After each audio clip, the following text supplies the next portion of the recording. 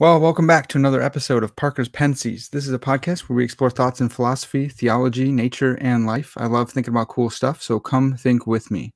On today's episode, we are continuing our series on Proverbs, an overview and introduction, and particularly the reason we wanted to do this was Proverbs for Peterson fans. Jordan Peterson is coming out with some more stuff on Proverbs, on the psychological significance of the Bible, and I wanted to kind of preempt that and give some people some good teaching from scholars who know their stuff. And so last time we had Dr. Tremper Longman on, and he talked about the biblical phenomena, the history of wisdom literature and Near Eastern stuff. And today we're going to be talking with a philosopher, repeat guest, Dr. Owen Anderson, who has just a couple books coming out on biblical wisdom, on Proverbs, or on Job.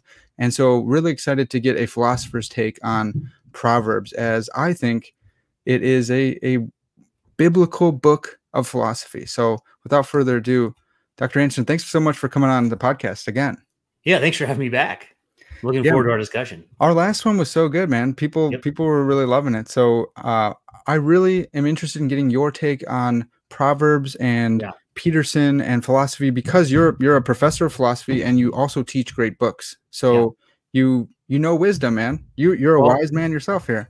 Well, I hope so. But yeah, yes, one of the things we're going to look at today is pride and wisdom. So you would be careful to not become prideful. But yeah, I think, and I'm at Arizona State University, which is the largest secular university in the country. So I'm interested in approaching this idea that of philosophers in the Bible, and what that means. Because I think we can make a case that, for example, Job, not Thales, is the first philosopher. Yeah.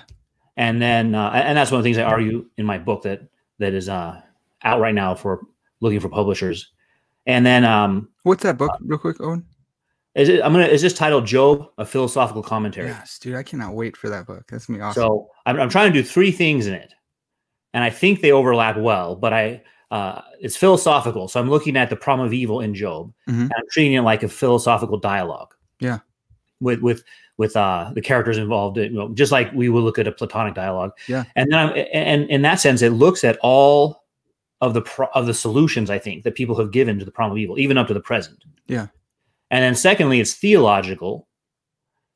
And thirdly, it's pastoral.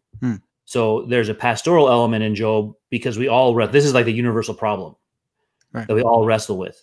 And so I think it's not just a detached, abstract discussion about premise, conclusion, therefore God exists, or therefore God doesn't exist. But it touches each of us personally. Yeah. So it could be called pastoral or maybe existential.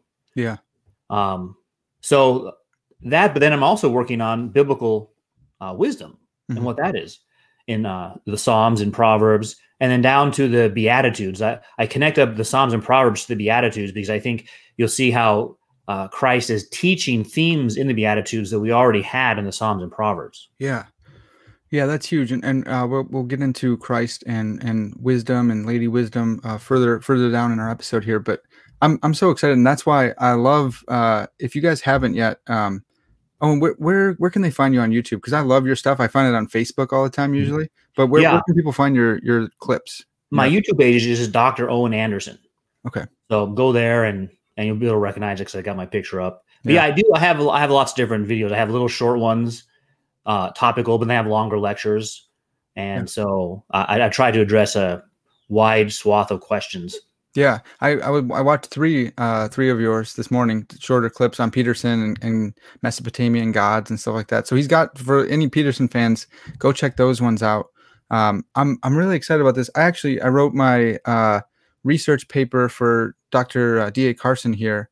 We had to write a biblical theology, and I wrote a biblical theology of wisdom. And as I was reading through Job, I was also reading some Plato at the time, and I thought, this is a Platonic dialogue. This is exactly that's what my book does. It's so fantastic. It's a dialogue with a bunch of different characters.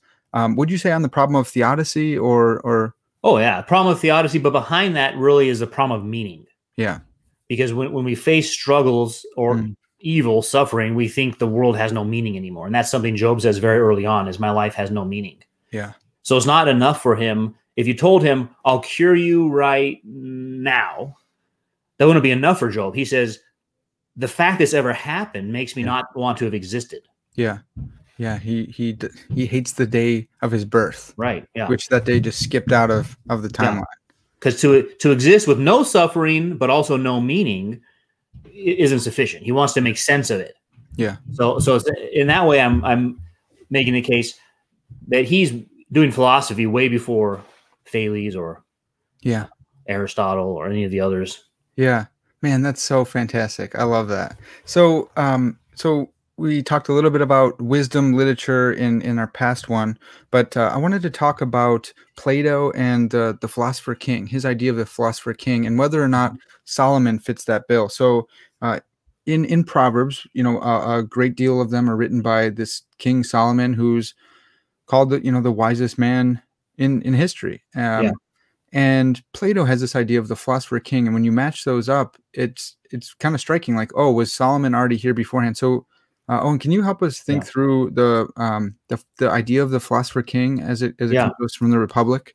And we might have some really nice overlaps here, because we'll have Plato talking about the Philosopher-King, and he may have someone historical in mind. He may not, but if he does, I don't think it's Solomon.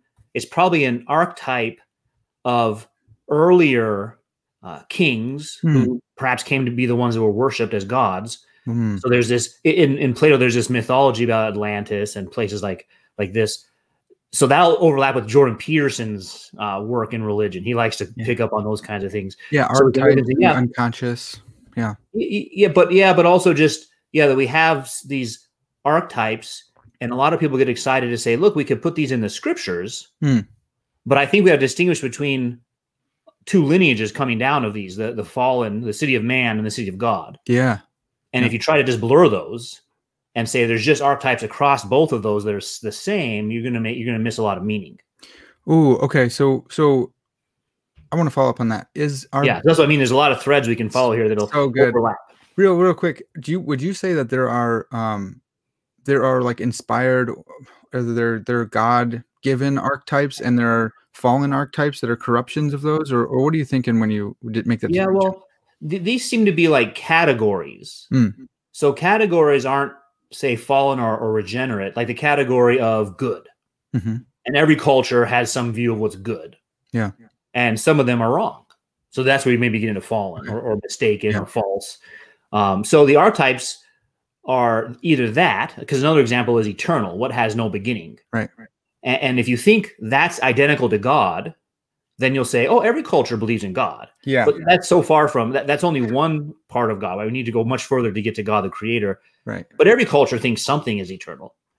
So those are kind of categories or concepts that everyone has. But then archetypes might be something like the dying savior. Right. So let's hypothetically say there are stories like that about Nimrod. And those come down in, say, Egypt or Mesopotamia or Greece. And that's because that culture at that time had some vague remembrance of Genesis chapter 3. They misapply it, and they've been looking for the dying savior ever since then. But they make it into something incorrect. So Christ isn't just Egypt plus Judaism. Christ is the actual correct understanding of this promise, because those promises are always something like an angel or a superhuman, and the God they worship aren't the creator of all things. They're more like us. That I don't think I've ever thought of that before. So initially it's like, oh, that's not very plausible. They just have this memory. No, it's very plausible. It's the children of Adam and Eve, and they have this promise in is it, I forgot the verse, but in Genesis 3 or 4, probably 3, where God's talking about covering their sin, and chapter 3 right, chapter 3 in the curse after the fall, after they're questioned, and right at the end of 3. And they say the seed of the woman will crush the head of the serpent. And then God covers them with coats of skin. And his heel will be bruised, even though the head will be crushed. And so that idea, you can imagine the kids get that, and they're talking about it, but there's different tribes splintering off. And so people start, they're sinful. They're not in communion with God. and they're saying, yeah, there's going to be the savior, and his head will be crushed. Oh no, his foot will be crushed. What was it again? And you get the kind of telephone game going out, and well, then yeah, and who these are? Because let's say you have that, but then you also start to worship your ancestors. Then the one who does this might be one of your ancestors reincarnate, right? So you get the now. Incidentally, what's interesting is in the biblical timelines, in terms of the ages, you have overlap of ages. So it's not the telephone game for generations and generations, right? Okay. You might have Adam in the biblical age of life, Adam overlapping with Noah because he lived so long, or definitely Noah's father and grandfather. So you're not hearing it like through 10 people, you're hearing it directly. Yeah. So then Noah continues that knowledge to this side of the flood, and can tell Shem this directly. So that's only 2 removed. That's not like 100 people between me and what happened. But then you have to think about how is it processed by a fallen person, right? So then you have a ruler like, say, Nimrod, who wants to consolidate power around the world and do this by building great cities to himself, a kind of, perhaps Gilgamesh, right? So how does he understand these same things? He's going to have to try to fit it into his framework. Yeah. And so then we have stories. That's why I would say it's not enough to say, look, there's a dying hero, therefore Christianity. No, I mean, that's only one presentation of that. There's other ones that you have to show are false if you're going to get to Christianity. Yeah. So I always hear the opposite direction though. Look, there's a dying hero, so not Christianity. It's just like all the others. Or you hear about the flood myth and the various accounts of flood narratives, and this one was only, this wasn't global, and it makes sense given what you just talked about, that it's being passed around. It's the same phenomena, but it's being interpreted differently by sinful people in different times and different periods. And so if it did happen, we would expect to find it other places. Yeah, if you have everyone in your neighborhood talking about an event, even though they have different versions of the event probably happened, right? Yeah. And then we have to do the work of getting to what really was it like. Yeah. So, I don't think I would go either way. I wouldn't say therefore Christianity or therefore not Christianity. Here's how I would proceed. I think we can know from the creation that only God is eternal and God's the creator of everything. So I would rule out from the beginning any view that denies that. Yeah. Right. So if Osiris and the Egyptian gods are finite beings who didn't create anything, then that's not a correct view of things. Right. So that's not Christ or a Christ figure at all. Yeah. It's not enough to say someone suffered for a cause, because lots of people suffer for causes that are false. Yeah. So just because Osiris suffers doesn't make him a Christ figure. Right. Yeah. That's so good. So we talked about, we're digressing on archetypes and how they come to be and how we come to have them today. And we got there from the Philosopher-King. Yeah. And so bringing us to the Philosopher-King, and so we can see if Solomon does fit this or not. Can you kind of set the stage for us? Maybe just an overview of the Republic. What's it about? Well, the Republic is perhaps the main work of Plato, although it wasn't known to us. It had been lost for centuries until the Renaissance. Wow. So it shaped modern thinking. Even though you might think that, well, this is an old Greek philosophy book. Well, it shaped modern thinking about politics. And it starts off just with this question about what is it to be just or good? And so it's a dialogue about that question. And they decide, in the initial parts, they look at different theories about that. And you get in there a possible copyright lawsuit for Tolkien. Did you know that? Because you have the ring of Gyges, which makes you invisible. And if you're invisible, you can do whatever you want and no one will know you did it. Yeah. So this ring brings out who you really are. Yeah. Because you're able to do what you really want inside your heart, so to speak, and no one knows you're doing it. Yeah. Because that, say, well, that's what keeps you from being bad, is the fear of other people not liking you. So one of the characters, Thrasymachus, says the best person is someone who is wicked, but no one knows it. You appear to be good. Then you have everyone's praise, and you're also getting things that you want. Yeah. And so Socrates goes to that and refutes that. But then they decide, they think justice is equals being treated equally and getting what they deserve. Yeah. So then they say, well, the way we'll figure out what it is to be a good individual is by kind of blowing up writ large the individual as society and ask, what is a good society? Yeah. And so they look through different kinds of societies. And ultimately, Plato argues for the Philosopher-King. Mm-hmm. And so in Plato, some people think that there's this division that happened because I think he goes where? To Syracuse, and he tries to mentor the king there, who turns out to just stay no good. Yeah. So then supposedly there's a shift in Plato's thinking to the laws. They don't need a king, you need laws. Mm-hmm. So there's some question about like the internal development of Plato. But what is it? So it leaves a question, what is it to be a good king? Well, it'd be a king who knows what is good. Yeah. And you get the best picture of that for Plato in the Republic Book 7, where he gives the allegory of the cave. Yeah.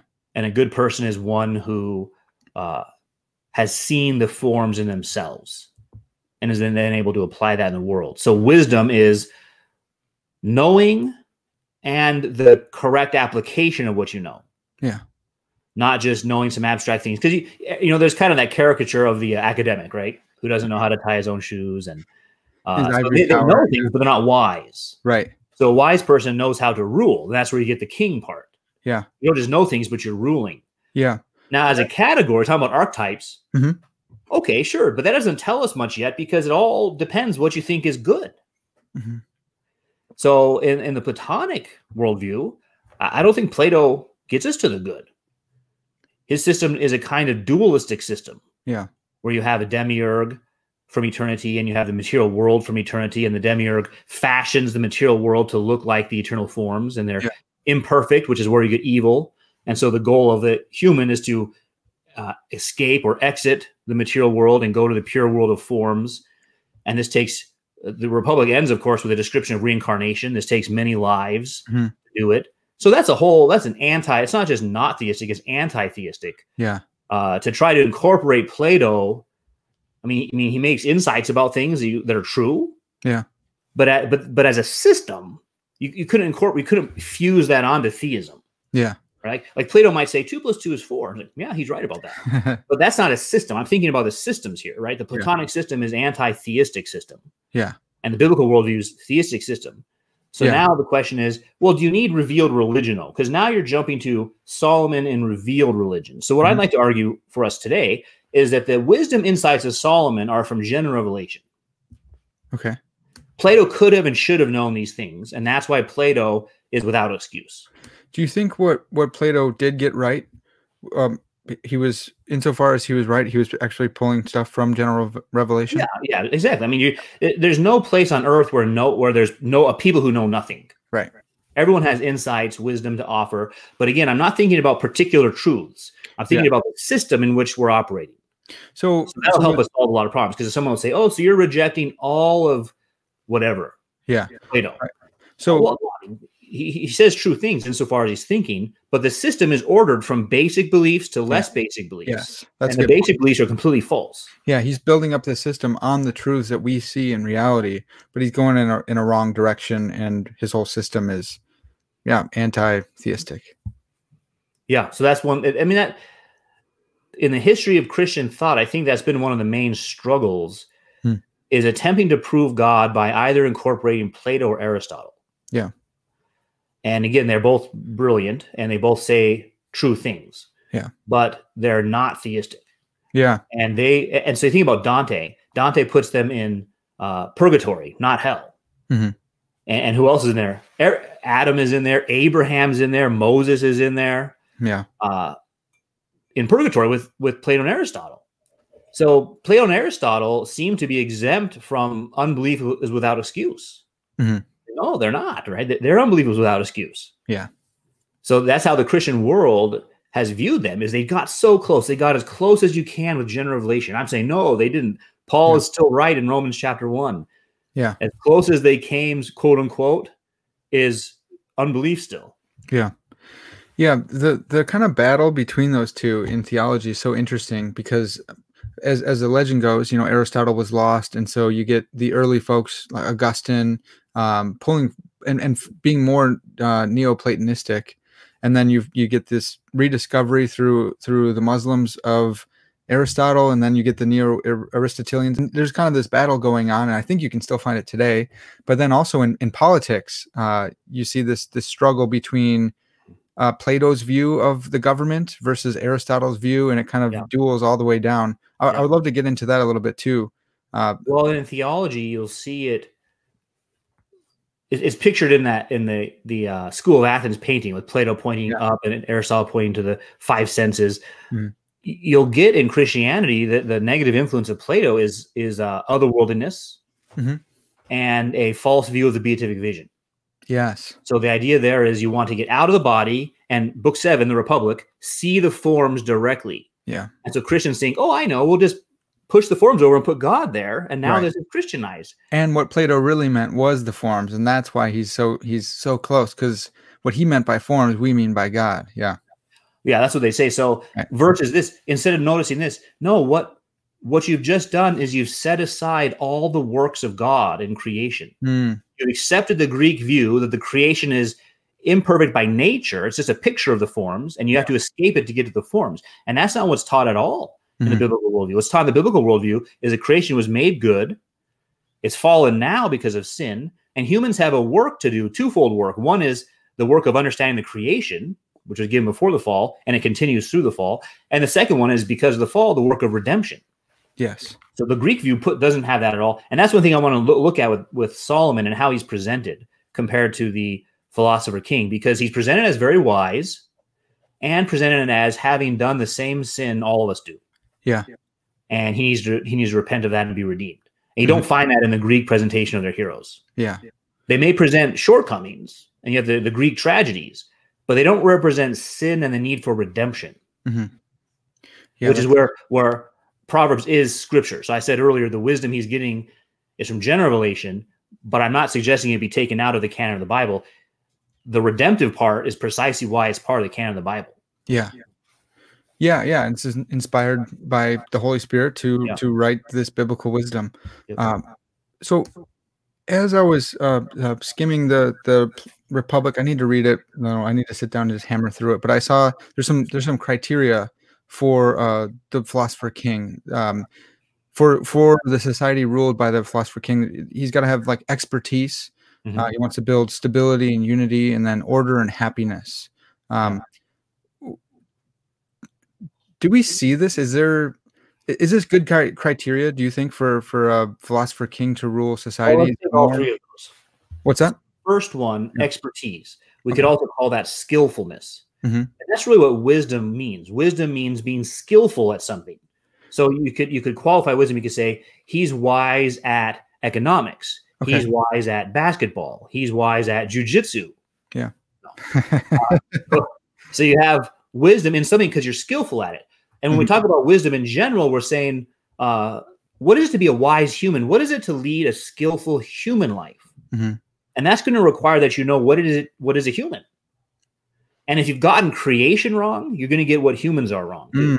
So if you view humans are a soul stuck in a body, trying to get out of that body, well, then you don't know what humans are, because that's not right. That's not true. Yeah.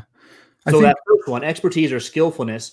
But what's interesting is you could have someone who's skillful in one of those areas, but doesn't really know these other things I just mentioned. Yeah. Right. So someone could be good at economics. Let me think. Who is it? I think Dante has the general Suleiman in Purgatory. Okay. And he was understood to be a righteous Muslim in the Crusades, which surprised people. Like, wow, we didn't know you could be an unbeliever and righteous. And so he doesn't go, he gets put in purgatory with the others. Yeah. But I always thought that was kind of weird. Like, yeah, I mean, I guess it's that view, like there's no moral atheist or something. Like, what are you talking about? Of course people with various beliefs have the ability to do good things. Yeah. So you could be wise in one area, you could be an excellent general, but not know your creator, let's say. Yeah. So with the Philosopher-King, we don't just want skillful in politics, because you'll get tripped up down the road if you don't also know what it is to be a skillful human. Yeah. That's so good. And I hear about someone being a skillful politician. It kind of rubs me the wrong way. I'm like, ugh, all the buttons to play. Yeah, you know how to blackmail people, right? You know how to get your way basically and make money off of it. So we definitely want them to be more skillful in areas way more diverse than just politics. Something I spoke with Dr. Longman about was this idea of wisdom, knowledge, and understanding. That, you know, knowledge is like, you know, things, you have this knowledge, but as you've been talking about skill, wisdom is skill. It's like the proper application of the knowledge that you have, and so you can know a lot. And all of us know these kind of people who were really, really smart, really good on tests, but they had no touch. They had no interpersonal skills. They couldn't apply their knowledge very well. And then understanding is one that I have a looser grasp on, but it's like, you know, I could know that E equals MC squared. I know that. And if I needed to, maybe I could apply that and I could be wise in that, but I could still not understand it fully. I could still not know why it works or something. And so what do you make of that breakdown? I use something similar. Okay. Or I might speak more strongly. I think that framework's right in the way you just described it. But in other ways, I might speak more strongly of knowledge. Okay.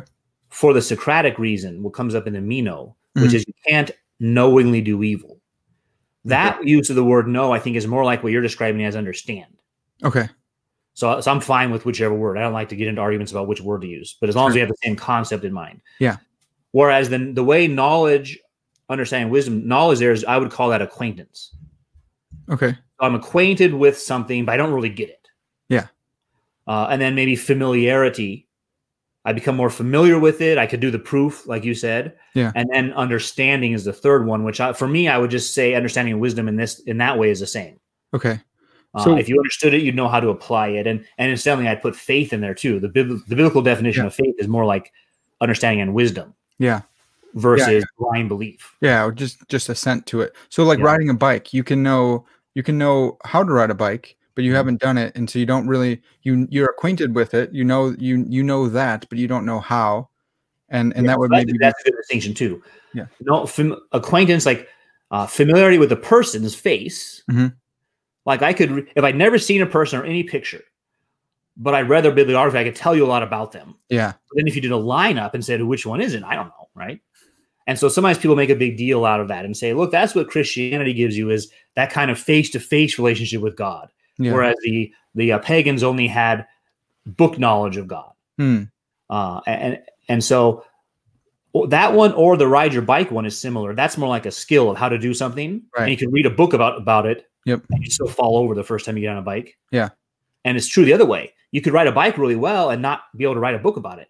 Yeah, that happens. They talk about that in sports, right? The best players don't translate to the best coaches. Exactly. I was just going to say sports, and it's really hard. I wrestled my whole life, and then when I would go to the kids club, and I'd be like, just be better, kid. Just do that. Yeah. Just grab the like. It's really hard to actually articulate what I've known my whole life. Yeah. So here's the categories I would put in to explain those things. The face or the riding the bike is the cognitive and the non-cognitive. Okay. And if we don't keep those in mind, then the word know becomes very ambiguous and we have a hard time with it. So riding a bike is a non-cognitive thing, not propositional. Yeah. Or just picking a face out of a lineup is not propositional. You're not going through a list of propositions in your mind. Yeah. The kinds of propositions you can go through in your mind, if it's a good lineup, they've eliminated those, right? Blue eyes, they all have blue eyes. Yeah. 6'2", they're all 6'2". So that's eliminated. So you're not going through a set of propositions, whereas the writing the book side is the set of propositions. Yeah. Now a human can with a very little consciousness, I guess, write down a lot of things. Socrates encountered this with the artists in the Apology. And he said, almost anyone else understands their art better than they do. Yeah. So someone could write a book about how to ride a bike and not really ride a bike well. A computer could we can have computers write books about how to ride bikes, and they couldn't explain it to you. So this is where I would say level of wisdom, faith, understanding come in, is the ability to show that you understand. Yeah. And there might be usually showing is cognitive. In the cases we're talking about, showing might be non-cognitive, like ride your bike. Yeah. But when we're talking about God, could you pick God out of a lineup, so to speak? Like if you say everyone believes in God deep down, and then you start to get what they believe, you see how different it is. Wow, no, they don't believe. That's just a placeholder word. Yeah. They don't believe the same things at all about God. Right. So that I'm looking, I think wisdom is cognitive, but it's proven in the application. So if you say you have wisdom and you don't live a certain way, you don't have wisdom. Totally. Yeah. I love that. I love the practical application of, wisdom as a path. And we'll talk about Lady Wisdom and Lady Folly a little bit. So that's this is the path. No, this is the way. This is the way. That's what I said. I'm waiting for. That's the Tao, the way. Yeah. So there's going to be a C.S. Lewis Mandalorian book. I guarantee it. Well, it's going to be hard because it's going to have to be written by like a libertarian, because in the first season, Mandalorian says, weapons are part of my religion. And all the evangelifish are going to have a real hard time with that part of it. They'll have to make an allegory. Yeah. But what they'll do is he'll come along. The Bible. Right. That, or by the third, fourth, he's setting those aside, the weapons aside. Yeah. So he's learning. I already saw people saying this. He started out as a fundamentalist. I saw that too. Yeah. And it's like, no. Taking off his helmet and yeah. And all Christianity teaches us to love each other. Mm. What religion doesn't say that? I mean, if that's what you think is like unique to Christianity, you're not going to get very far in the world religions. Right. So, all right. So getting back, so we have expertise, the first criteria. Yeah. Then we have stability or unity, and then the third one would be order. So can you take us through those? Yeah, good. So the first one was the skillfulness idea. The second one, think about the nature of things. Okay. And call this integrity. That's where the word comes from, integer, right? Same thing, a whole number, wholeness.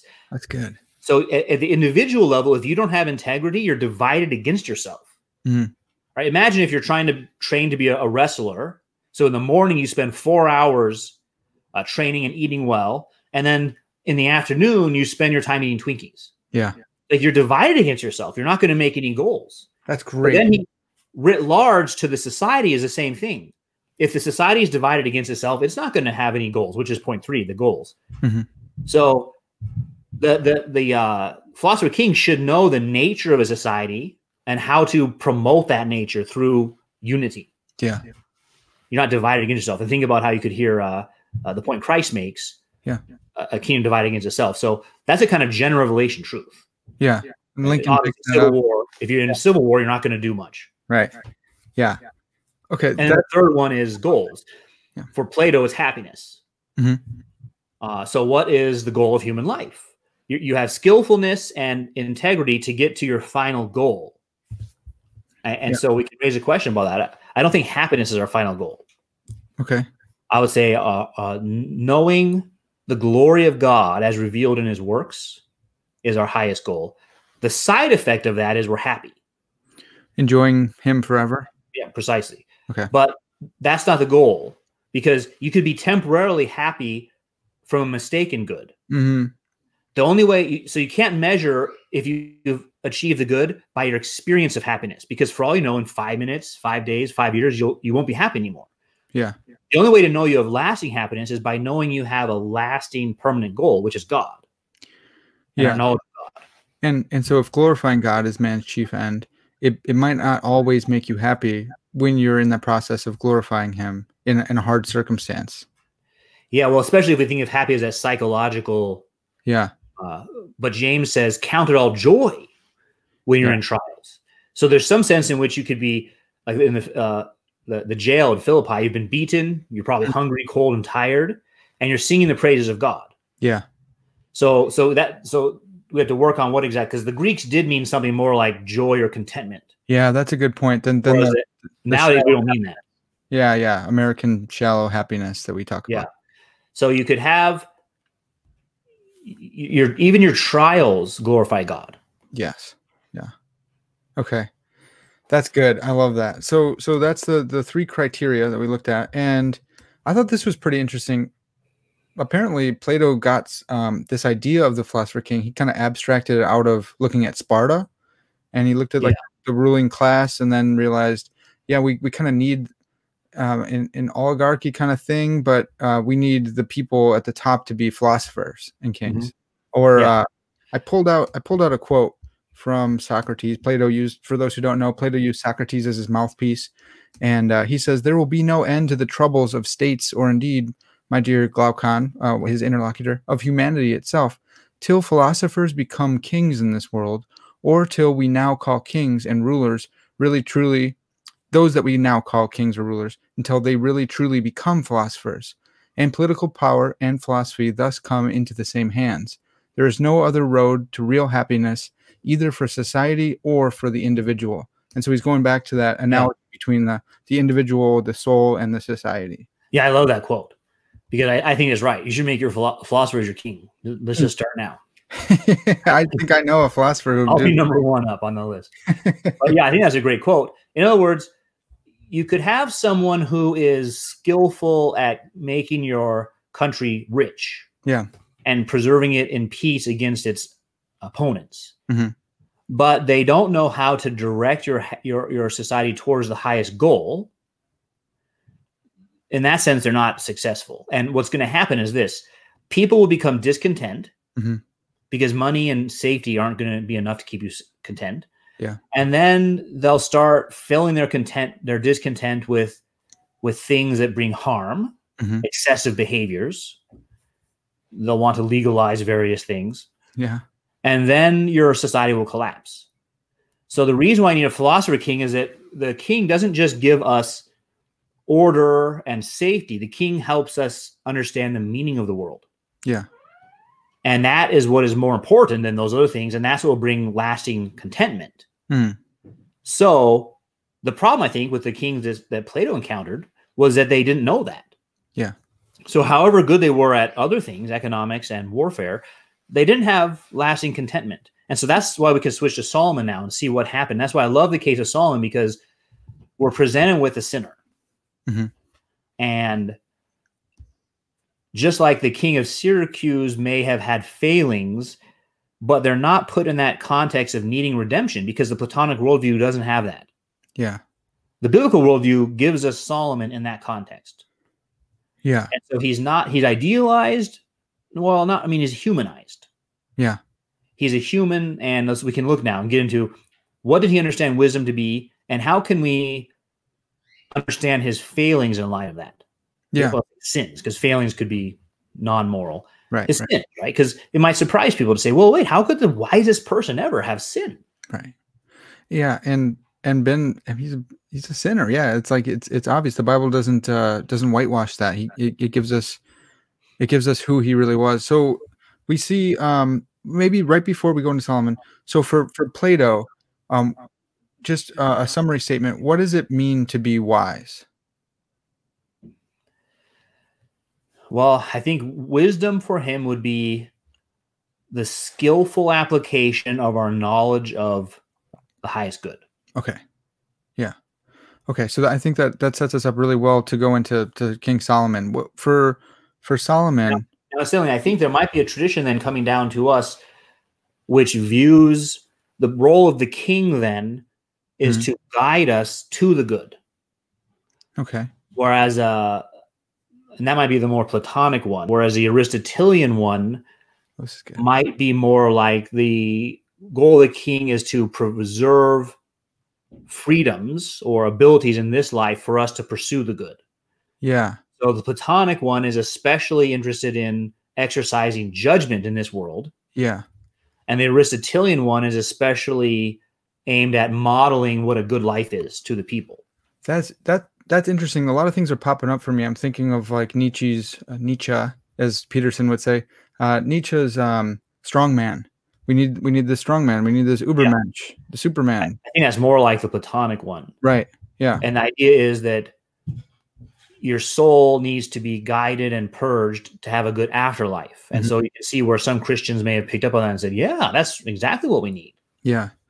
And so there's a strong leader who leads you into the way that you should leads the whole society into the way that it should be. And then I love that characterization. The Aristotelian one is like, no, just protecting each other from each other so that they can all flourish. Is what the it's more like a model of the wise person to the rest of us. And so interestingly, I think you probably could get a picture from both of those of their view of God. The human ruler is a little God, so to speak. Where the unmoved mover doesn't actively get involved with any of our lives, because the unmoved mover is not even conscious of us. But we're moved, God, right? We're moved towards the unmoved mover because the unmoved mover is perfect. We want to become perfect. So in that sense, you're moving towards it.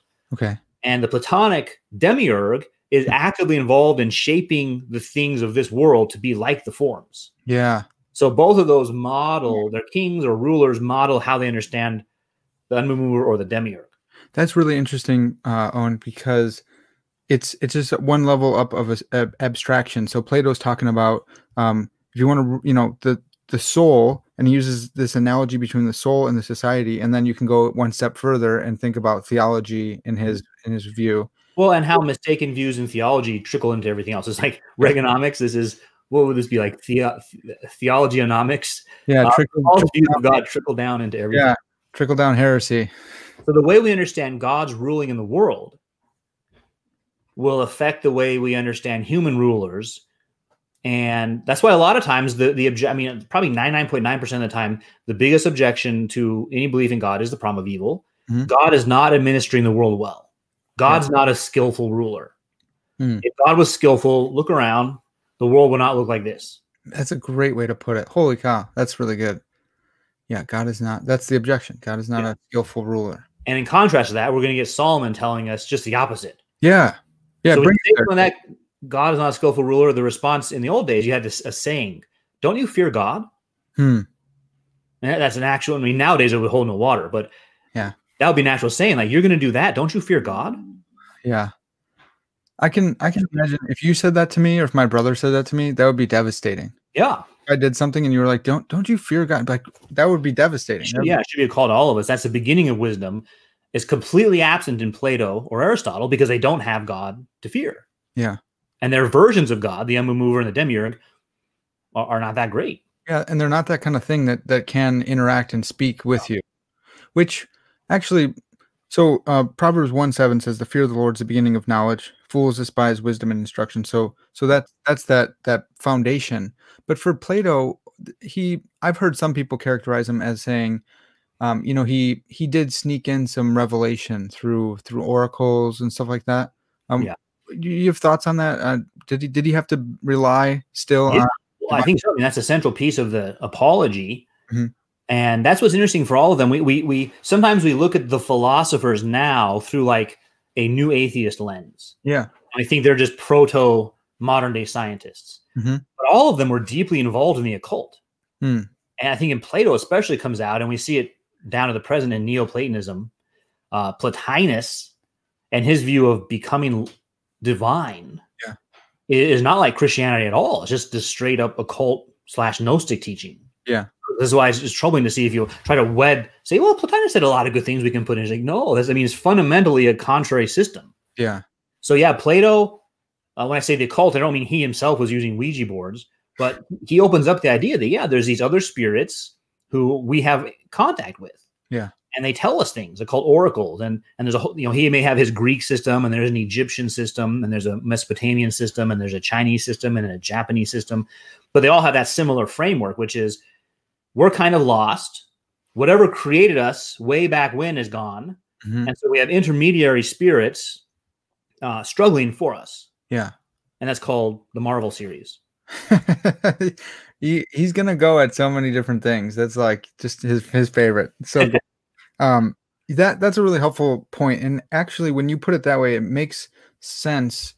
It's like the great lie that Satan would want us to think the creator's gone. He died. His body's been chopped up, or whatever the story is. And there's these intermediaries who may not be perfect, but they'll help guide us. And you pick which one you like. You like love, you go with that. You like power, you go with that. It's like the temptation of Paris by the three goddesses. Do you want love, power, or military might? And you just pick which one, and you worship her.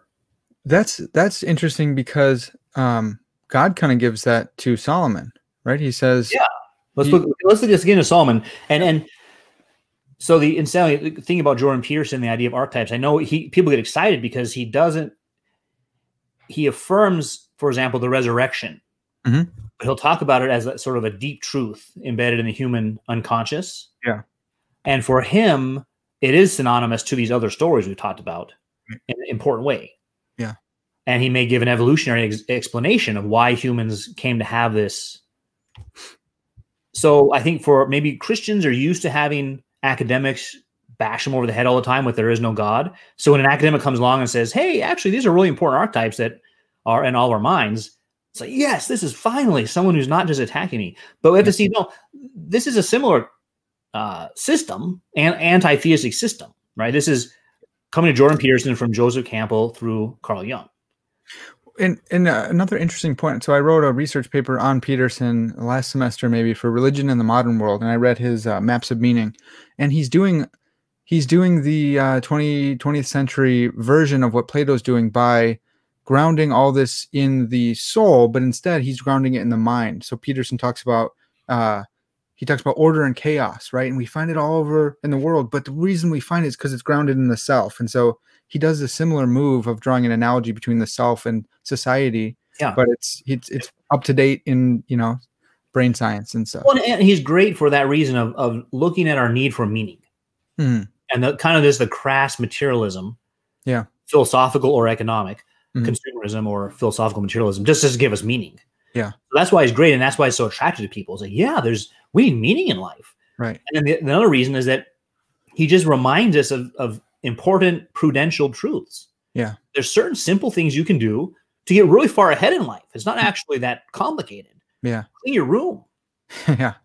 It's like, that's a basic thing that you can do. And it teaches you kind of discipline and order in your life, which is beneficial in lots of areas. So we may be at a place where we need people to hear those kinds of things, right? They've lost prudence. Yeah. And so prudence is a branch of wisdom, but I wouldn't want to say all wisdom is just prudence. You could be prudential without having the actual good in place, but you can't be wise without having the good in place. And as you told us earlier, going over the Philosopher-King, it won't last either, right? If you're just prudent and you have no meaning behind why you should be prudent, then you become like this you get tyranny. I don't know why I'm doing this, but I'm being forced to do this by this prudential ruler or whatever. Exactly. Yeah. And it's like, why clean my room? I'd rather spend that 20 minutes playing a video game. Right. Yeah. And I don't know a lot of details about Jordan Peterson's life, and so I might be liable to get them wrong. But it seems like he himself was struggling with meaning concerning the problem of evil when his wife had cancer. Yeah. And that led him to try to medicate to avoid the struggle with meaninglessness. And so for Jordan Peterson, the problem of evil is front and center. Yeah. As is for all of us. And so I don't bring that up to suggest wrong with him, because we all have that. He's one of us. Right. Exactly. Yeah. But it seems like his system so far hasn't provided him with an answer to that problem. And that's something that I've seen too. So in doing that, and he wasn't setting out to like self-medicate in a bad way. He's a psychologist, right? So he was trying this way to help him bolster himself in order to care for his wife well. And in so doing, he got his own firsthand experience of the problem of evil, going through this huge mess of a year where he's almost dying on several occasions. And all throughout that, I'm praying that the Lord's using that to draw him to himself, which would be just fantastic, man. That would blow my mind. To bring him to a point where he sees the limits of Jungian psychology. Yes. And is not providing, it gives some of these answers that are prudential, we call them, but it's not providing lasting meaning. And that's what we need. Yeah. And that's exactly what the problem of evil is for. And that's something I've learned from Peterson himself, is talking about carrying a burden, loading up a burden, taking up your responsibility, but it's got to be one that's worth it, or you won't do it. It's got to be one that's actually worth bearing. And it's like, Dr. Peterson, man, keep coming this way, because I have a burden for you. The yoke is light and the burden's easy, but it's the only one that can provide you with the meaning for your life. Yeah, so I think that's right. And when someone close to us gets sick, it's for many of us, we would rather ourselves get sick than a wife or a child. Yeah. So when that happens, it really tests our system. And I think unless we get to a point of seeing that there is God and we're inexcusable before God, we won't repent of the right things. Yeah. We might say, well, instead of playing a video game for an hour, I could have helped my wife for an hour. Make changes like that in my life. Yeah. You have to come to a place where, and I think this is where Job gets pushed to. You say, now I see you and I abhor myself. Yeah. Yeah. Which is modern Christian ears don't like that. But if imagine seeing that's something about the beatific vision. Like, oh yeah, we're gonna see God. It's like everyone who saw a glimpse of God's robe in the Old Testament like lost their minds and went into seizure mode. Yeah. Well, and I don't think what's interesting about Job is he can't mean like, oh, hey, there's a guy over there with 4 limbs and a head that look. I guess that's God. God just pointed him to the creation, and by understanding the creation, now Job says, "I saw God." Yeah. So what Job's repenting of is not having known God from general revelation. Yeah. And then that brings us again to Solomon about the God, rather than what the problem of evil suggests, that God is not a good ruler. Job sees that, oh, I'm looking at your works, and you are a good ruler. And even the sickness and death that we see in creation is what you've helped me see our last episode. It is revelation. It's revelation of His wrath. It's not a corrupted revelation. It is revelation. And so finally, Romans 1 goes, right? We've been left, the wrath of God is revealed by leaving you to yourself. Yeah. That's the interesting part is like, I'm doing these things. I'm replacing God with an idol. And because of that, in the future, I'll face wrath. Yeah. Oh, that's not how it's presented. Your having done that is your being under the wrath of God. Yeah. God's given you up to a debased mind. To make those idols. Yeah, that's part of it right there. Well, let's look at this. Let's get back to Proverbs 1, and you read 7. And in 7, we get 2 of the 3 characters I think we'll encounter in Proverbs. Yeah. We have the wise person and the fool. And the third one that'll be brought up a little later is called the simpleton. So the fool thinks he knows, and he doesn't know. Yeah. So there's a combination of that with pride. The simpleton doesn't care to know. He goes along his way, even though it leads to destruction. Yeah. And so for him, it's more like sloth. Yeah, he's like the sluggard who doesn't. He's too lazy to bring the hand out of the bowl of Cheetos to his mouth. Yeah. So we love him. We put both the fool and simpleton are usually characters in our comedy. So our longest running show is about a family of simpletons. Simpsons? Yeah, the simpletons, the Simpsons, right? And so we find that humorous, but it could also turn out to be tragic if it has real life consequences. Like if Homer Simpson really was in charge of a nuclear power plant, it would be terrifying. Or if that's your family member, it's not as funny anymore. Yeah, right, exactly. So, but we get introduced to these, and before that, the introduction telling us why we need wisdom. Yeah. To know wisdom and instruction, to preserve the words of knowledge, to receive the instruction of wisdom, justice, judgment, equity. So that's interesting, getting back to the Philosopher-King, to learn judgment, justice, equity. Yeah. And that's true for our own lives, even if we're never king. Do I rule well in my life? Am I a skillful human? Well, and that's that analogy again, right? The soul and the society. So you're needing to exercise that over your own self, right? Yeah, starts there. Yeah. That's why what's nice that the scriptures don't let us get away from the reality of sin. And we'll talk about that, I guess, in a moment. Yeah. Solomon's greatness, he still didn't get out of sin. And think about all the traditions. This would be great too, because there's a whole occultic tradition about Solomon. Oh, okay. Which I think, right, the Masons, the Solomon's temple, secret. Solomon had commune with the dead, with spirits. So there's this whole tradition. I didn't know that the Masons tried to root themselves in Solomon. That's when it supposedly starts, is with the Knights Templar in the Crusades found the secrets of the temple. Oh, and God gave wisdom to the folks who built the temple. Yeah, so the temple is some kind of occultic building that lets you commune with the spirits or with God. So they take it in this more non-cognitive spiritualist sense. Yeah. And if anything, Solomon is maybe more now remembered in that way. And the wisdom of Solomon is occult, meaning secret, hidden. You have to figure this stuff out. Now, it does talk about hidden here, but I don't think that's what it means at all. It's hidden from the fool. Yeah. From the person whose assumptions won't let them see it. So it's hidden in the way that that Christ was hidden from the Pharisees. Yeah, He's right there in front of them. Exactly. But they don't have the eyes to see because there's a moral component, not a secret component from whispering in corners.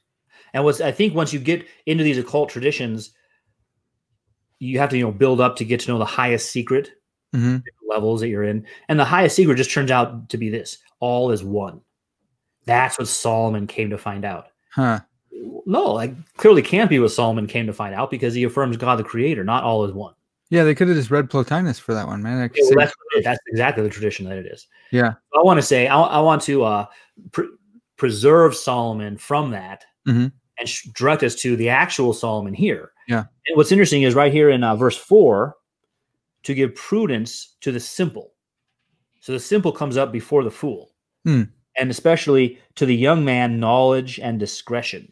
Yeah. So there's something about the youth, particularly.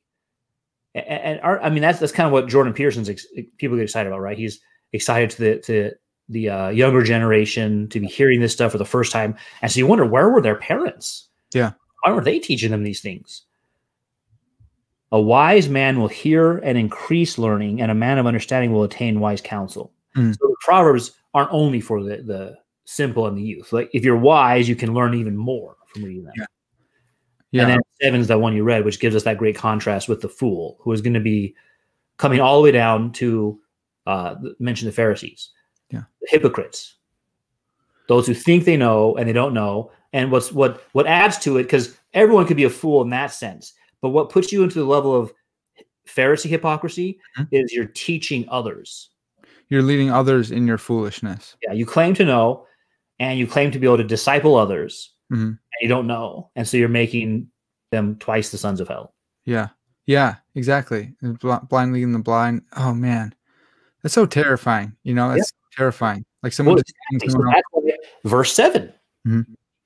So we say, well, what does it mean, fear God? That seems unchristian, right? That's Old Testament stuff. Yeah. And I think in our mind, when we think of fear, we think about a horror movie. Remember Wes Craven made a handful of horror movies. I think he's behind Scream. Okay. He might have been involved in Halloween. I can't remember. One of those. Yeah.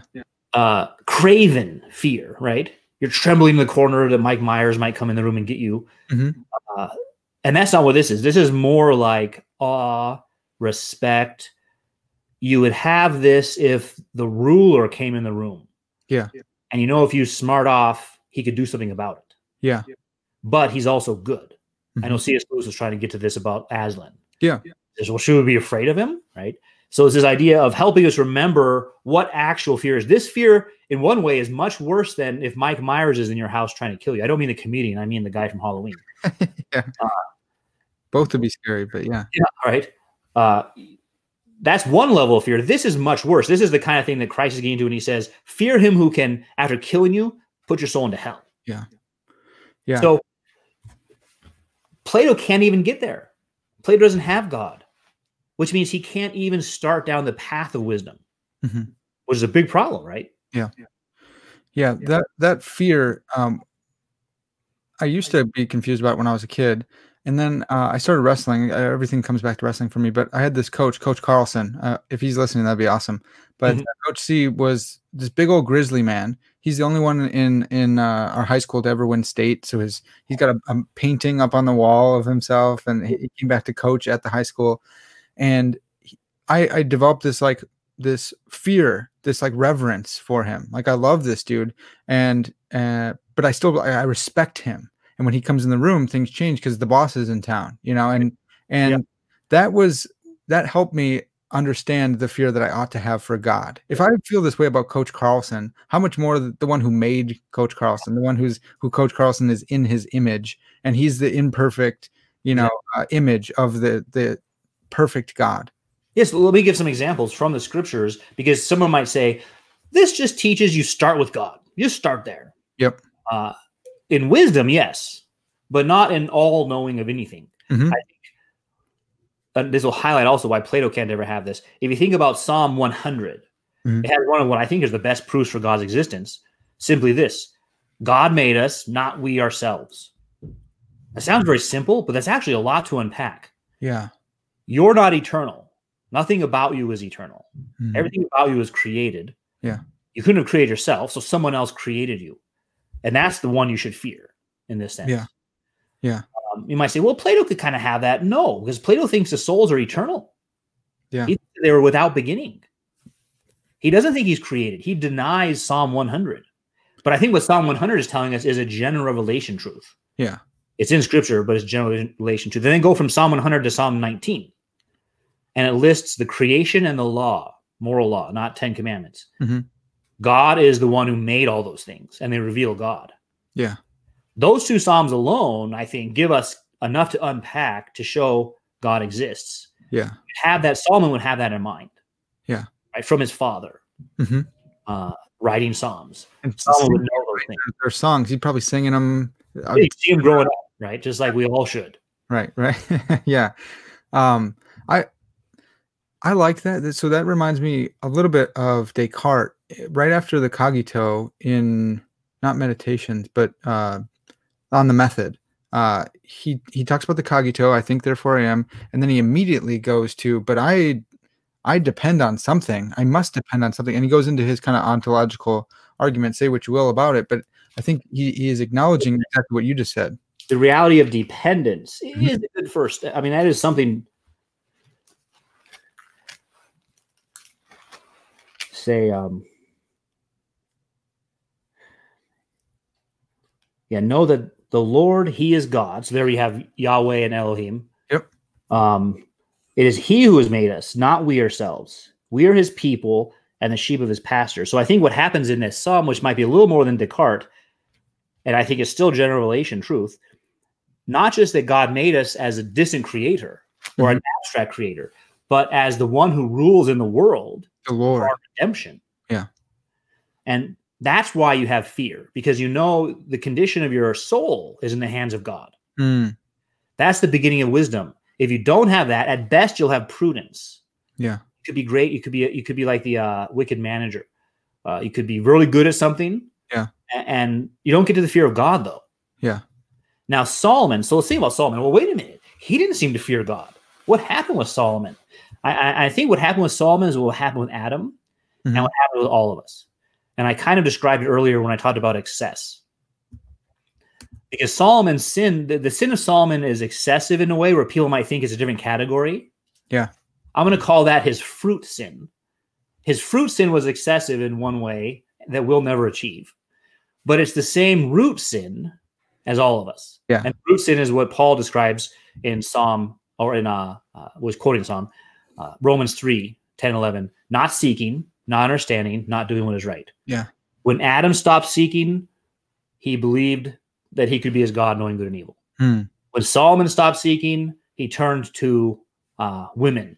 Yeah. And Solomon, in his wealth and his wives, does something for the rest of us. None of us ever have to experimentally ask, if I had enough money, would I be happy? Or if I just had more wives, concubines, then I'd be happy. Solomon answered the question. Yes. Now you might think, no, he didn't have enough money. No one was richer than him in kind. How about prestige too, right? Like this guy, people are coming all over the world. If I was just like Jordan Peterson, man, if I just had subscribers and people came to me asking me, then I would have this sense of purpose. And Solomon says no. Yeah, that's why Solomon's a great contrast, say, with Gilgamesh. He wants a kind of fame. He knows he's going to die, but he wants his name to live forever. Yeah. But your name could live forever in infamy. Like, just your name living forever is not sufficient. But a lot of the pagans have tried to find immortality that way. Yeah, that's interesting. Because like, my body dies and I go away. I want people here to remember me forever. Yeah. But Solomon, prestige. People are coming from around the world. The story of the Queen of Sheba to hear his wisdom.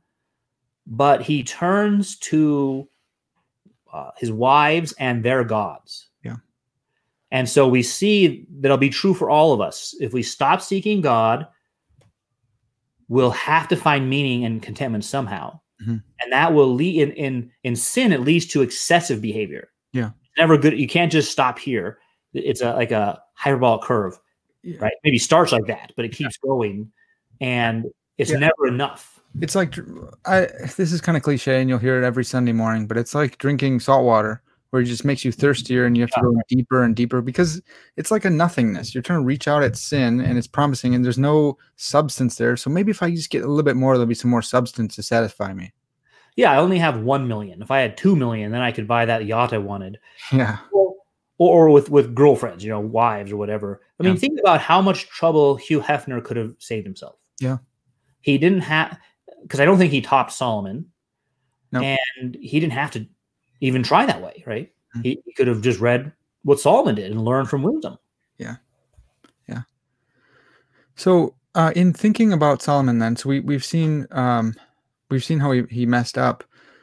In thinking about his rule over Israel, does he fit the bill? We can see like Plato probably had Socrates in mind, and I've read something about how this may have been a critique of the Athenians, saying like, you need a philosopher-king and you already killed him, so you guys messed up. But then some people have said Marcus Aurelius is this philosopher-king. I like his meditations, but they're really asystematic. They don't fit together very well. But then he's a Stoic, right? I mean, yeah. Well, then Aurelius. Others might say, well, how about Alexander? He's the direct descendant. You got Plato, then Aristotle, and he taught Alexander. And look at how he conquered the world. How do these these are great examples to highlight kind of the theme that we're making right now about the reality of sin and redemption. Yeah. So don't let me forget, we're going to look at Psalm 72 about Solomon. Okay. But before we do that, let's look at those guys. Yeah. There's the fear of the Lord. So Marcus Aurelius maybe has some good prudential things to say, but he's a Stoic who thinks all things are eternal in an eternal cycle. Yeah. And desire brings about suffering because you can't get anything other than what's going to happen. So you just have to overcome desire. That's the highest level. So he's misunderstood reality, and he's misunderstood the problem of evil. And so he's proposed a false view of the good life. Yeah. So any prudential things he has do not overweigh those problems. Those are huge. Right. And then he's claiming to teach people. Yeah. And we had a name for that kind of guy, right? We'll say there's first level hypocrisy, which is the standard fool. You think you know and you don't know. Yeah. Then there's second level hypocrisy, where you're in first level hypocrisy, but you're teaching others. Yeah. That's the brood of vipers. And that's where he's at. Now, who else did we mention? We got Socrates himself. We also have Marcus Aurelius and Alexander. Socrates is a good negative example about dissenting when you realize they don't know. The rulers don't know. And so I'm not going to go along with them until they do know. It's not a good positive example of what we should know. Yeah. He's in the same boat as all the rest of us. Yeah. And then Alexander is a great example. Yeah. Literally. Yeah. Yeah. He shows up in Daniel. Yeah. Look for him in Daniel and see, is he described as a wonderful person, or is he just one of the things that happens in God's providence? And he burns out quite quickly compared to others. Yeah. And he didn't know. The fear of God. I mean, at best, he was an Aristotelian. He seems to have begun to change towards the end of his life, maybe to like a more Zoroastrian view of things. Okay. Be curious to look and see. He adopted some outward forms of that. It may be similar, having married a Persian wife. Okay. So yeah, what good contribution did he give us? He didn't even provide a lineage for himself. His own kingdom broke up immediately after his death. Yeah. How great is he? Yeah. And then. Was there another one? Oh, I think just down to Solomon himself.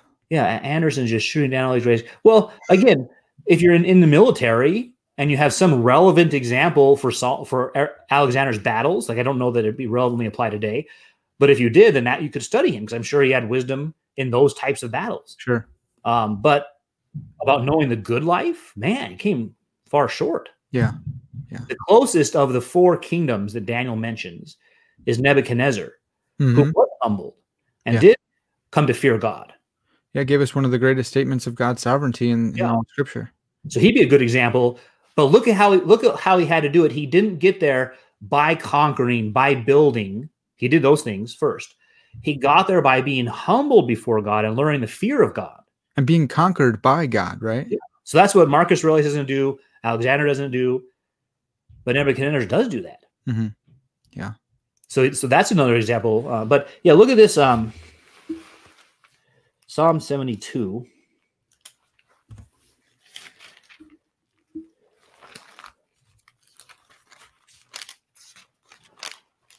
If you want a psalm about the king. Now, this psalm, the title says a Song of Solomon. I think it's generally understood to be a psalm for Solomon by David. Generally, roughly on his deathbed. This is the last thing he would want. This is what he would want his son to know. Yeah. So he's going to describe here what is a great king. But, of course, this also is messianic. It ultimately only applies to Christ. Yeah. But it's given to Solomon to guide Solomon. So you're talking earlier about Yeah, what does Solomon have as he's growing up? Imagine your father writing one of the Psalms and saying, rule like this. Yeah. So he has all that input going in. So it's not just a kind of fideistic fear of the Lord. Yeah. I think if you have the fear of the Lord, here's what one of my main theses today. If you had the fear of the Lord, you could show the Lord is real. And if you can't do that, you haven't begun to fear the Lord. And that's inexcusable. You should repent of that. If you have the fear of the Lord, you should be able to show that he's real. Yep. And if you can't do that, you probably don't have the fear of the Lord. You don't have it, and you should repent of not being able to do that. In showing that it's real, do you mean like from your own life, or being able to give like a proof? Or I'm not going to rule out different ways of doing it. Okay. I don't say there's one way and one way only. I've given 2 examples from the Psalms. Yeah. Find it in Romans chapter 1. Mm-hmm. So there's lots of examples in Scripture. Now, I think those are examples of things we can all do from general revelation. Yeah. So can you show that these other things are idols and only God the Lord is eternal? Yeah. If you loved God, you could do that. And that's why fear and love go together. I know that some people might try to say, no, they used to fear God, now we love God. Those actually go together. Fear, right? What? Yeah, love casts out fear. Yeah, they might say something like that, right? Yeah. So you're not only saying that, they're quoting Scripture. Yeah. You're also told to fear him who can cast your soul into hell. So you're going to have to either say the Scripture contradicts itself, or there's different senses of the word fear. Exactly. Yeah. So love goes with fear. If you loved God, think about a Valentine. That's coming up. I saw, I don't want to tell you which store. You'll know where I shop. All right, it was Walmart. Already has Valentine's Day stuff out. Wow. So if you have a Valentine and you know nothing about her, she's not going to be impressed with you. Yeah. If you write a Valentine's Day card that says, hey, you're really special, sign it, give it to her, that's not enough. Yeah. And that's a model of if we love somebody, we know all we can. We can't wait to know more about them. So if you say, I fear God, well, how do you even know there is a God? I don't know. I think that works doubly too. Maybe you don't like this, but if you know all about your Valentine and you're sending her all sorts of letters and stuff, and she doesn't know you, or you don't have a personal relationship, that's called stalking, right? That's not a relationship. That's not knowing, right? Stop. So I'll add that in. Remember back how we defined different levels like knowing, understanding, wisdom. So someone could, if they're stuck at that first one, they might say, this sounds too academic and abstract. You could list a bunch of things you know about God, but you don't have this personal relationship yet. Here's where I think the personal relationship comes in, and it is in knowing. You know who God is, and that you weren't seeking God, and that you're able to repent of that to God. Yeah. And because of Christ taking your place, you're forgiven. Yeah. So all of that is what is called the personal relationship. Yeah. It's knowing things. Yeah. And even that word repentance it's come to mean like a fundamentalist on a sandwich board, repent, because the end is near, but it means change, metanoia, change your mind. Change your mind. The Greek and the Latin together give us a good picture, because of course the Greek, you're right, means to take a new direction, and to change your mind, repent, rethink. Yeah. So in other words, you could say, I rethought it and I was right the first time. I'm going to stick with what I had. Yeah. So the idea of rethinking it and changing your direction. Yeah. And I don't think we can dismiss the word repent, because that's how Christ begins his ministry. Right. Yeah, it's a good word. Board or sandwich board crazies. Yeah. No, you have to repent. That's the beginning of it all. I like that too. I think we need to recapture that and re-explain what it means. Especially, I mean, we talked about this off air, but as biblical literacy goes down, and these things are just tropes and weird things, just a little bit of explanation, and we get to keep the good word. Yeah. Well, and this is where we're getting to biblical wisdom now, because you won't see this in Plato or any other wisdom tradition. We're getting to the biblical wisdom, and I think it is displayed in the Beatitudes. Perhaps the Beatitudes are the height of the expression of biblical wisdom. Yeah. But Christ, of course, is raised in the Psalms, the Old Testament. He's bringing those into the Beatitudes and distilling that in such a perfect form. Yeah. And you need to be poor in spirit. I take poor in spirit to mean recognizing your own condition before God and repenting of that. Yeah. Combine the Beatitudes with the word of repent. And that's the fear of the Lord. That's the beginning of wisdom, not the end of it, just the beginning. If you haven't done that, you haven't even begun yet. And that's what we saw in Nebuchadnezzar, that God had to do that to him. He had made him poor in spirit by turning him into this this ghastly figure who's eating like a cow for 7 years or a period. That, yeah. If God wills it. Yeah. Right. Amen. So fear the Lord. And that's what we'll see in Proverbs. If someone approaches Proverbs without that, or they try to make the fear of the Lord into some trope, like you fear darkness or something, you're not going to get the wisdom out of it. Yeah. Yeah. That's really good. Okay. So, dude, that was fantastic. We got in there. Good. I want to finish up at least by talking about, you just mentioned it, how Peterson hasn't started this series yet, but I know that he's going to look at Lady Wisdom and Lady Folly and see a dualism there and see, look, this goes exactly with the yin and the yang, and this is the order and the chaos, and you need to find the middle ground between them, because he thinks of Christ as the hero that, you know, rides on the razor's edge between the yin and the yang, that makes order out of chaos, right? And what do we make of that, you know? I want to preempt that. Instantly, let's get into it just by remembering that that's just the occultic teaching about Solomon, right? That there's these two truths, and the highest teaching is that they're one. Yes. Yeah. You have to learn. So you might be on the dark side of magic, you might be on the light side of magic, but then it turns out they're both the same. All is one. The force, the light side of the force, the dark side of the force. It just depends on your perspective. Yeah. So that's going to be the background, but we don't have to go that way. And I don't think that's what at all what Solomon was involved in. It's like how do the occultists interpret Christ? They view him as a spirit being who came into the world, maybe Michael the archangel or something, and he came into the world and to teach us new things. So any worldview is going to take a figure and put it into their context. So they're doing that with Solomon.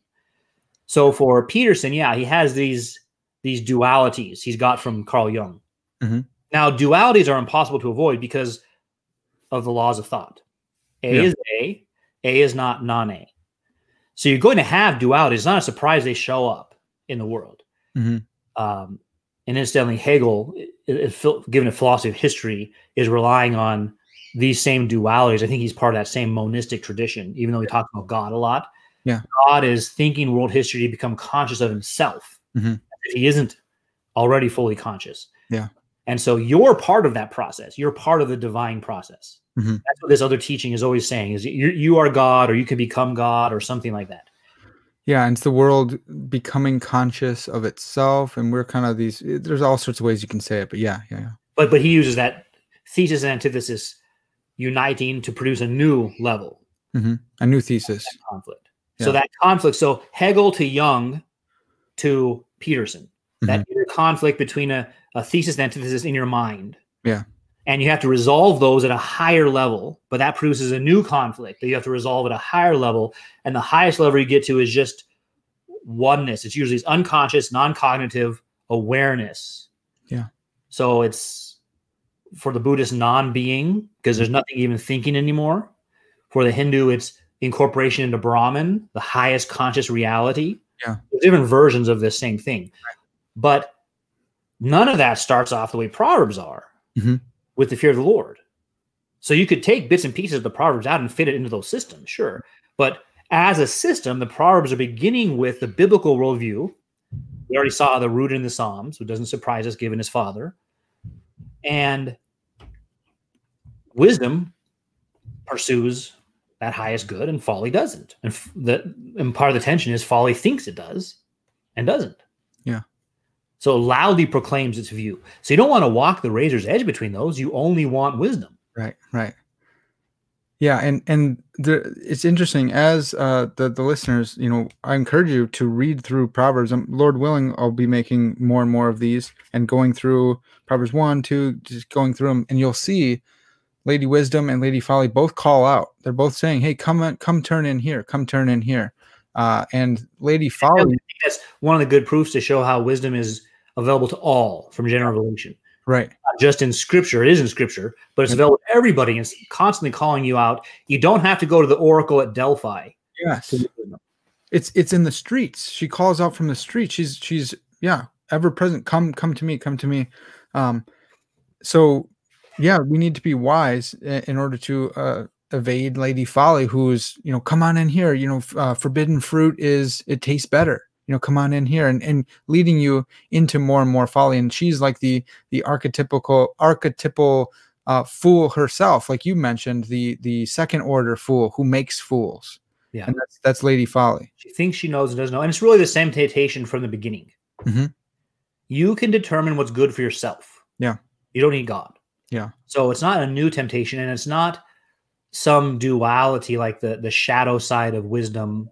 Right. Or he may get into how Christ is somehow the same as Lady Wisdom. Yep. But yeah, Sophia as wisdom is an important part of usually occult traditions, Kabbalah. Look to see how that shows up in the Enneagram. All of these have that kind of thing where wisdom's one of the things in conflict. It might be the highest one where there's a duality and it sprinkles out into two different branches that have different ones you have to follow back up. Yeah. And none of those are starting off with the clarity of general revelation. Wisdom begins with, it's clear God exists. God made you. You didn't make yourself. And someone could reply, yeah, but God's distant now. And we have to talk to the dead. No, God's present, actively ruling in bringing about natural evil in your life to make you stop and think. That's what we saw with Nebuchadnezzar. And that's active rule. God's not distant. God is intimately involved in every day of your life. And that revelation is continuous. Yeah. Yeah. Yeah. So that's what we see now. Questions people might want to have about Solomon. Did he repent? Was he a believer? Right. I tend to think, yeah. Okay. I would want to ask what hinges, like before we get into like someone wants to debate about it for 2 hours, I'd want to see, well, could we spend those 2 hours better? Like how much hinges on it? Right. But yeah, that would be my sense is he went into sin and did repent at the end. Yeah. And he is a believer. And he describes himself in a unique way, which is different from the rest of us. I talked about that earlier with, we don't have to go into excess because he already did. Right. In a way we never can. Hugh Hefner didn't come close. Yeah. But he described himself as letting himself go that way and keeping wisdom while he did it. So that's a curious thing because you're like, wait, how can you stay wise in sin? And I think it's describing something unique about Solomon's situation as a revelation to the rest of the world. Yeah. So he didn't just go into these simply out of, say, lust. Yeah, he was testing. Yeah, right. Can this lead to the good life? And the answer is no. Yeah. Now, none of us can take that as license. Right, exactly. Solomon said it, so I'm going to precisely because Solomon did it, you can't do it. Right. If you did it now, you'd be doubly guilty because you ignored Solomon's revelation. Yes, and you'd be a fool. Yeah, and that way is already shut. The it says do not enter. There's all sorts of cones. Don't even try it. Solomon did. Yeah. Better than you ever will anyways. Yeah, right. So there's something about that's unique about his condition. Yeah. I did this with wisdom. But the Lady Folly appeals to lust. And it's interesting how when our minds are darkened, when we're left to ourselves, we tend to go to two things, violence and lust.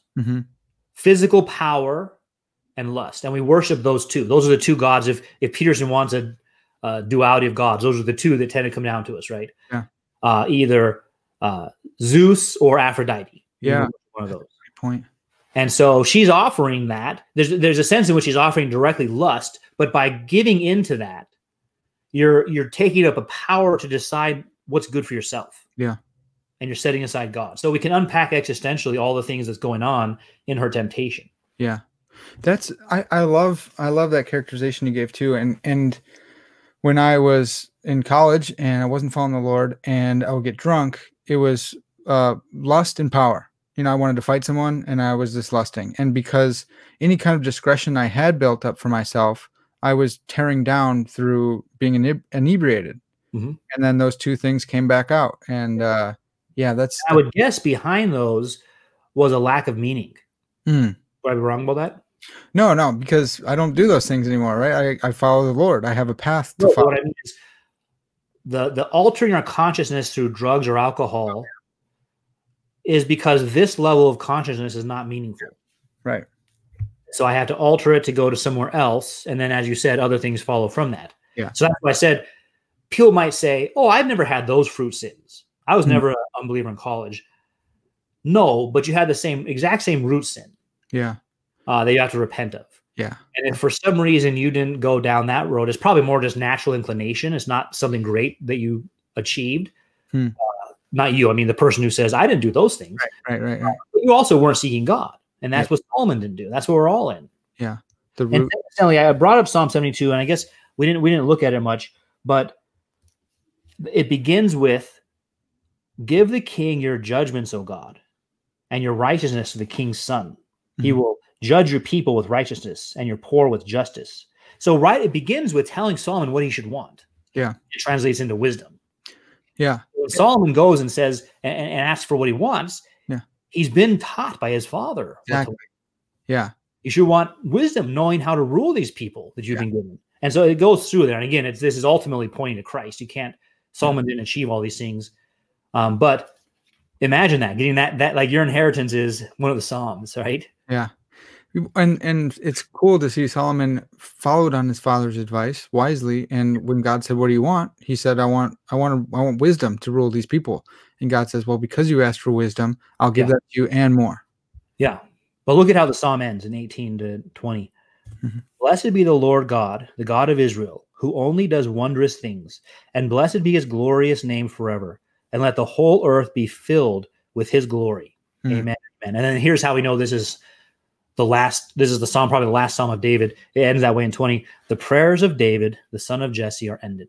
So although it says a Psalm of Solomon, it's probably a Psalm to Solomon, because the end, verse 20 tells us this is the end of the prayers of David. Yeah.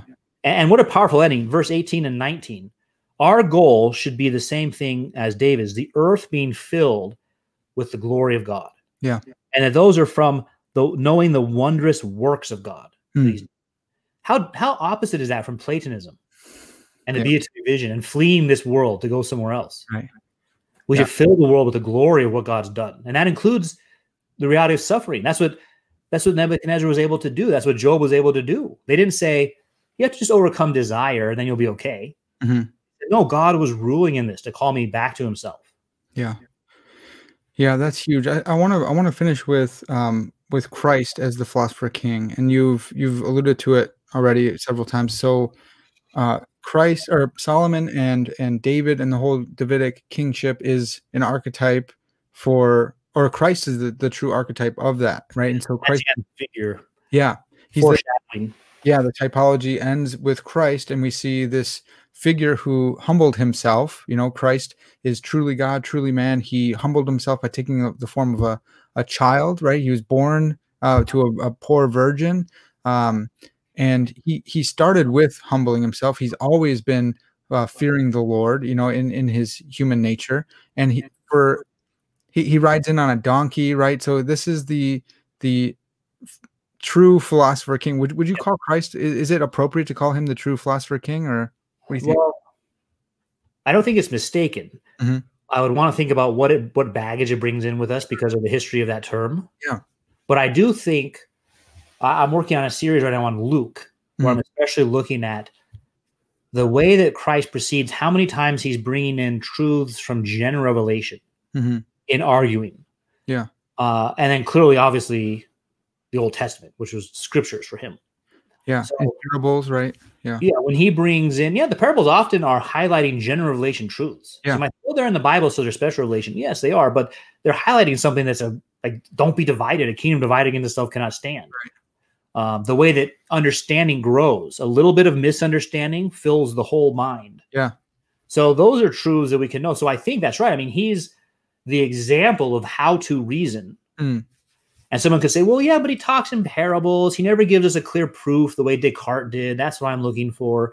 I think that same person will miss all that can be unpacked from the fear of the Lord that you and I just did. Yeah.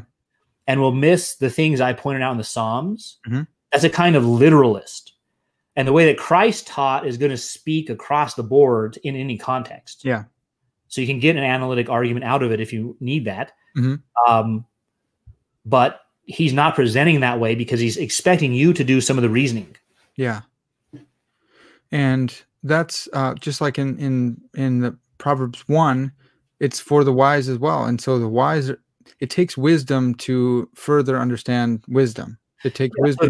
If you teach in a way that juxtaposes ideas that you should know and requires you to connect them, then it puts a standard up for those who are seeking and those who aren't seeking. Yeah. Which isn't there if you just say premise 1, premise 2, conclusion.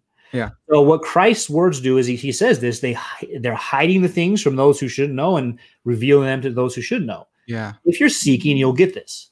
Yeah. And I think that's the wisdom aspect of properly applying knowledge. And so I think of those analytic arguments, which I like, but it like you said, there's not a wisdom component. It's not like I think of wisdom more of like a choose your own adventure book. And if you're wise, you'll find the right answer at the end. Yeah. And it takes wisdom to follow that. And if you're not, then you're gonna be happy being ending on the 5th page. Mm-hmm. Well, that's what I find. Perhaps it's sort of a brief way to describe the analytic and continental traditions. Mm-hmm. But the analytic tradition, and that's what I was trained in. I've done both, so I don't have both have things to offer. Yeah. But the analytic tradition tends to inculcate a kind of literalism. Yep. Where people aren't able to think past very direct literal statements. And it's what the continental tradition will critique it for. Yeah. But the continental tradition loves to develop what I call maybe contrast literalism with allegoricalism. Mm-hmm. They love to just enjoy the multiple meanings of a symbol and get into the depth of what you could argue about and poetic meanings. And so the analytic will say, that's all nonsense. It doesn't mean anything. And the continental says, no, you don't realize how many levels there are we could just explore here. Yeah. And so it's a kind of false antinomy, literalist versus allegoricalism. And we've seen that even in the history of biblical interpretation. Yes. Those two. But the parable, I think, is a third option, which is context. If you understand the context of the biblical worldview, you'll put together the pieces correctly of the parable. Yeah. And the biblical worldview goes back to God the creator. It's clear that God exists.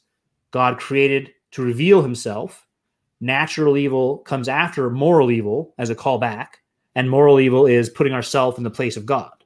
Yeah. Those pieces, which are right away in Genesis 1 through 3, get developed more and more throughout the whole scripture. And if you don't start with those, you won't get the parable. Yeah. Yeah. That's so great. I have to share the story about the analytic continental divide real quick. I talked about it in one of the earlier podcasts, but I forgot the philosopher's name. This might be in the liar paradox episode, so go back and watch that if you guys haven't or listened on the podcast. But there's this Jewish philosopher, and it's the story that I read it in. It's exemplifying Jewish irony. He's a Jewish philosopher. He said we can use 2 positives and get a negative. And J.L. Austin, the founder of speech act theory, is all perturbed by this. No, you can't get, that doesn't make any sense. And so then he goes through a whole proof. They finally get together, and Austin goes through a whole proof why you can't get a negative from 2 positives. And after it's all done, the Jewish philosopher goes, yeah. And it's like that continental analytic divide right there is so perfect. But right. I love that. Dr. Anderson, can you wrap this up in a bow for us? What we've discussed about Plato, Philosopher-Kings, Solomon, and then Christ. Can you put a bow on it for us? Yeah, we've looked at Plato and how he defined the Philosopher-King, but really the system of thought behind Plato or behind Aristotle, and how that system of thought, call it Greek dualism, although both Plato and Aristotle have different versions, is contrary to the biblical worldview. Mm-hmm. And I don't mean that in a fideistic way, like, well, we just start with the Bible. I mean, we can know from general revelation only God's eternal, and God's not the demiurge or the unmoved mover. So we started there that if we had wisdom, we have to begin with that. We'd have to begin with the fear of the Lord. And so we unpacked that idea of what it means to fear the Lord. And I said this, which I think should be a little bit controversial in a good way. If you feared God, you could show God is real. Yeah. And then I gave examples from that in the Psalms, let alone in, say, Romans 1. Right. So this is not a foreign idea, but I think some people might say, no, I mean, I'm really close to God, but it doesn't mean I have to show God exists. So I want that to be a little uncomfortable, because I think that is the root sin we all have to repent of. We overestimate how well we're doing. And say, oh, yeah, I'm pretty good doing well with God. But the truth is, no one seeks, no one understands, no one does what is right. And that's where the fear of the Lord comes in. Yeah. We recognize God is the one who has the power to do something about that. Yeah. So I think this whole discussion, which maybe probably if people have tuned in, they like this sort of thing. But someone else might say, look, this is just too abstract. I just want a straightforward, simple faith. Well, okay, we're inexcusable for unbelief. We have to repent of that. That's the beginning of wisdom. Yeah. So what I hope we've done today is we've wed general and special revelation to show how much philosophy, which I would say that's general revelation, how much philosophy Solomon was doing and the psalmists were doing. Yeah. And so we don't have to say there's the Bible versus philosophy. There's the Bible versus worldly philosophy. Yeah. But we should love wisdom and be pursuing it. Yeah. Man, amen. I can't wait for that book on Job to come out. You got to come back and talk about that as some more. You got to come back and help us with some more Proverbs, man. This has been so fantastic. Thanks for all your work laying this out. Yeah, no, I'm glad to be back. We have great discussions, so it's always a lot of fun. Yeah, it's fantastic. Well, so we could do this some more, Lord willing. We're going to, but for now, it's going to have to do it. This has been Parker's Pensées, and as always, all glory to God.